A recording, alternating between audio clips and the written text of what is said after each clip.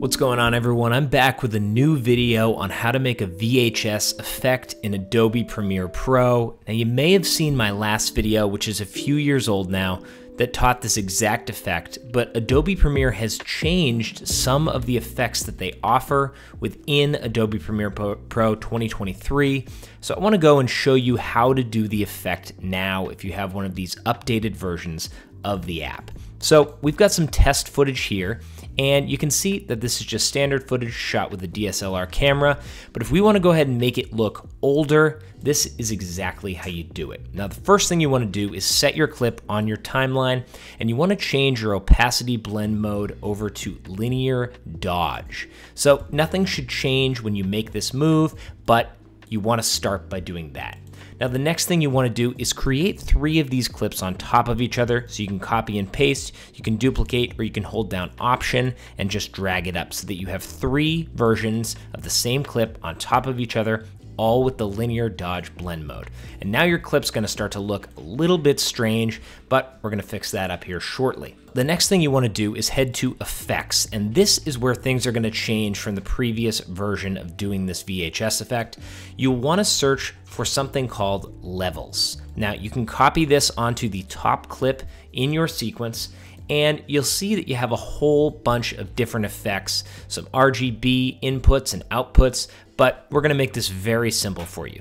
So what you wanna look for is you wanna look at these lower numbers here, and you'll see that there are some that say R, some that say G, and some that say B. That stands for red, green, and blue. So for each of these clips, we wanna isolate the reds, the greens, and the blues. So for the first one, we'll start with the reds. So we wanna make sure that our gamma for the red is 100, our gamma for the green is 0, and our gamma for the blue is 0.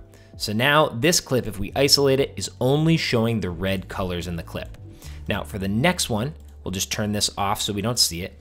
We can copy the levels effect, paste it onto the second one, and change it so that the red gamma is 0, the green gamma is 100, and the blue gamma is 0.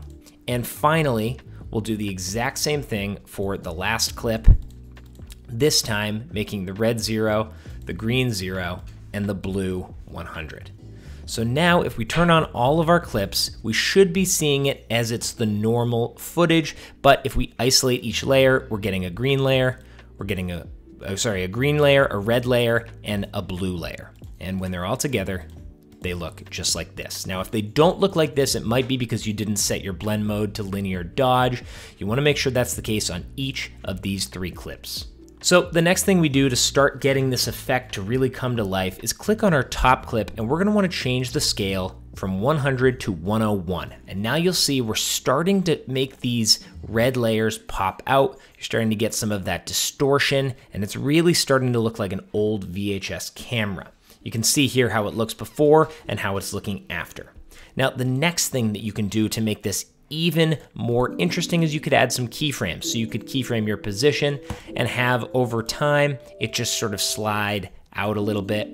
And then as your clip plays out, you're seeing that distortion grow or subtract back down. It's gonna give it a little bit of a dynamic effect as you're playing out with this. So you can have some fun with that, make it as crazy or as subtle as you want. So one of my next favorite things to do is add a VHS overlay on top of all of this footage. Now, I have a link down below where you can download this overlay, and basically you're just gonna take it and drag it right on top of your footage, and then you'll wanna go into the effect controls, change the blend mode over to linear dodge add. Now you can see we're getting a nice extra feature added to this footage to make it really look like an old school camcorder, an old school video camera. And with this, you can play with the opacity. If it's too strong, you can just bring it down. I like to put it somewhere around 30% just to have it be on there, very subtle, not over the top, but it's showing just a little bit of grain over your image. And you can see here again the before and after of the footage with the VHS overlay, with the distortion of the RGB levels compared to how it originally looked.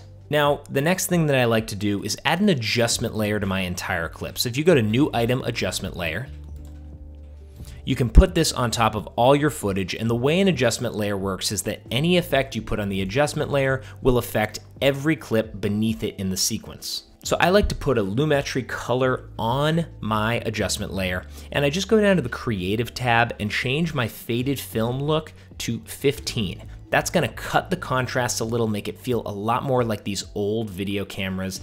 And sometimes what I'll even do is go to my curves, I'll put a mark on each of these dots, and I will just bring down my brightness, bring up my darkness, and that's gonna even emphasize that lack of contrast even more. So again, here is a before and after. This is our clip now with the adjusted RGB levels, with the VHS overlay, and with a little bit of color correction through the adjustment layer, and you can see how that compares to the original clip. Now, the final thing that you can do to make this just feel a little bit more like it's old school footage is adjust your sequence settings. Now, if we go in, and we change our sequence settings from 1920 by 1080, the 16 by 9 aspect ratio that we all know, and we change it over to 1920 by 1440, we're gonna get a 4 by 3 aspect ratio. And this, if we scale everything up, I'm just gonna nest all of our footage so that I can scale it up easily.